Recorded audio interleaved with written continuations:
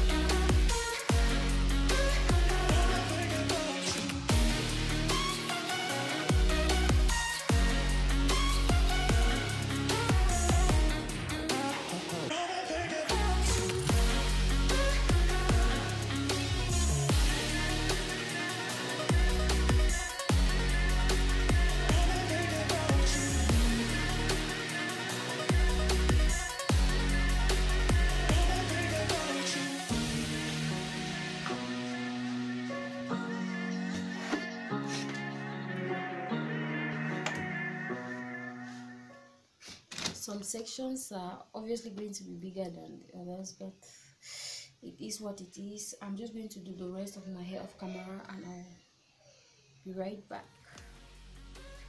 So I'm done installing my rubber bands.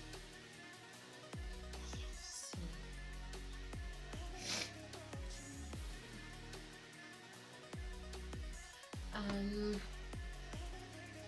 I'll come back and show you guys when I am halfway. So using my crochet needle, I'm just going to insert it like so.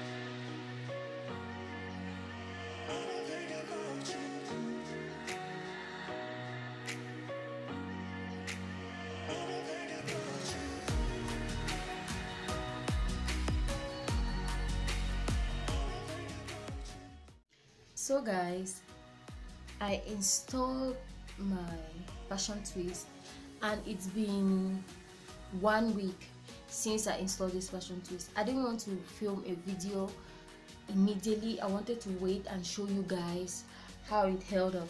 Okay, so let me just stand up and show you how long it is. It was like around 30 inches and I had to cut it. It has this tapered look. All around isn't 30 inches, but yeah guys, this is what it looks like 1 week after.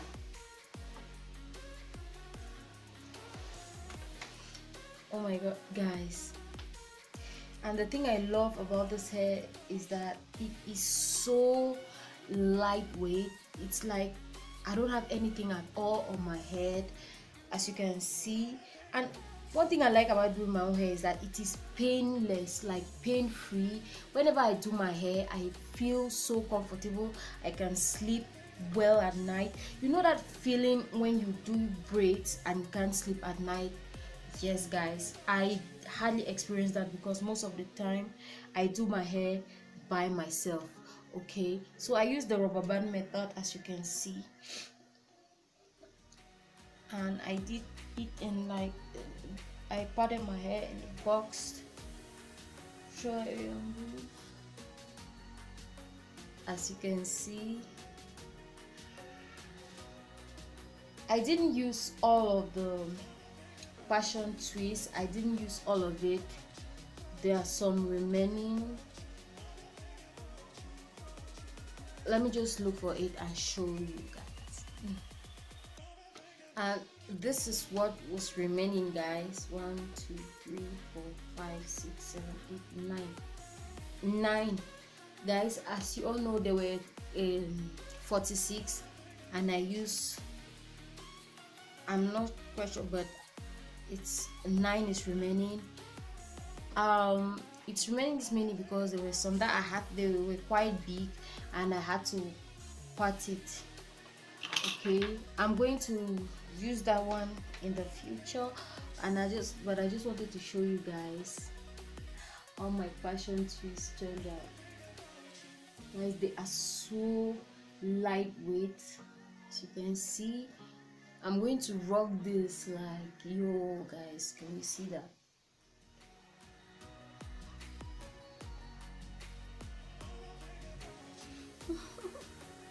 Look at 1 week after, and look at how, like, how it still looks intact guys. Look at that shine. Oh my god. And I did oil my scalp with some coconut oil and tea tree oil just for itching. Yeah, as you can see,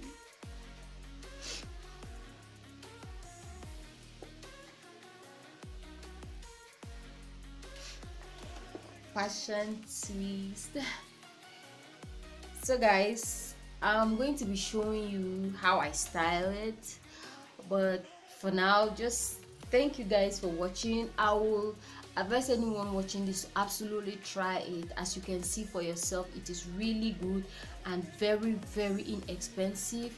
If you want your hair fuller, you can use all of it. Like, I used a packet and I wasn't even able to use all of my passion twist, but if you want your hair fuller, I think mine is quite full and it's okay. This is what I prefer, but you can totally use all of it guys. Okay, so I would recommend this to anyone who is willing to try it. It's very inexpensive.